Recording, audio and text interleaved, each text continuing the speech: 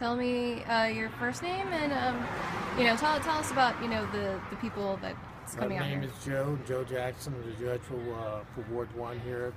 I'm at the Salvation Army. It was very nice to accommodate us. A lot of Latinos have been here today. We're very happy to see that. A lot of them don't really speak English, so I can usually help in some translation, but I did have a young lady who do speak Spanish, and she was helping me for a while, but she had to go back to school, college, of course, at 5 o'clock. So most of them, we've been able to help them and understand, you know, we can basically listen to them real closely and we can figure out what they're talking about. So we've been able to help them to do that for a while, so we've been doing that. But we're happy to do that. And we don't, I don't mind it because as long as they vote, that's what's important. I want to make sure everybody gets to vote.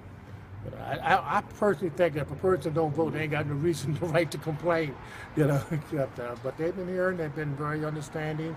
If they went to the wrong